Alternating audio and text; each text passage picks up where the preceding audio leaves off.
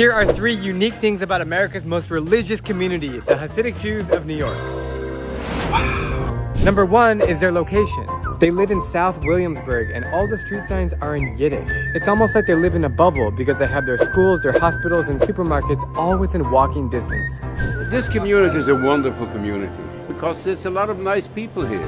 Number 2, their lack of technology. Many Hasidic Jews don't use the internet on their phones and they get most of their information from books, magazines, or newspapers that are written in Yiddish. They even have an internet cafe called Kosher Internet, which is basically filtered. Number 3, their unique style. It is still based on their traditional clothing styles from the 18th century in Eastern Europe. Despite only living a few blocks away from modern and hipster New York, the Hasidic man can be seen wearing black coats and a big furry hat called a shtremel.